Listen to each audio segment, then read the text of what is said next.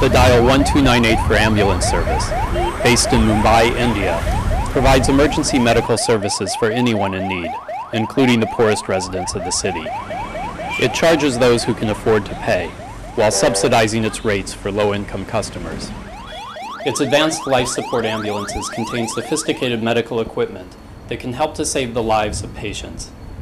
The problem is that this equipment, including defibrillators, suction machines, ventilators, and syringe pumps, requires a lot of power to keep running, draining the ambulance's batteries.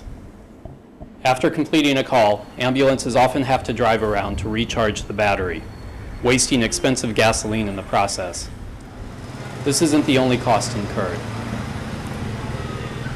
The major issue of downtime of ambulance is the power. So we were always thinking actually what could be the alternate power system. 1298 is now experimenting with an innovative approach to cutting costs.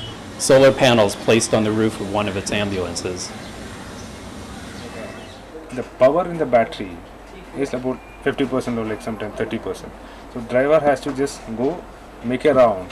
So you're using the fuel to charge the battery. So the solar panel is there. So solar panel, what it does is like it is charging the battery. If it is a station the vehicle, it charges to 100%.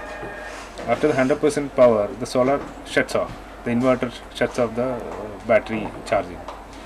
So we don't have to roam around the vehicle for charging the battery. That's the best thing actually with the solar panel. See, anything that says fuel and energy is important in India because like it's basically fuel, energy and fuel is something where the cost is going up.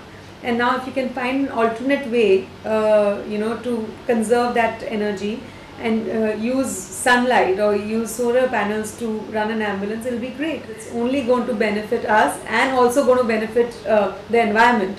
So there is nothing wrong in trying it. In fact, if it works, we're going to make all our ambulances working on solar panels. By reducing maintenance downtime and saving fuel, this solar panel could pay for itself in a short period of time. After 3 months of testing, the service will decide whether to go ahead with solar panel installation on the rest of its fleet.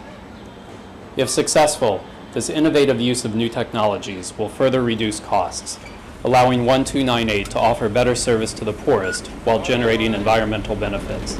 A winning solution for everyone in Mumbai.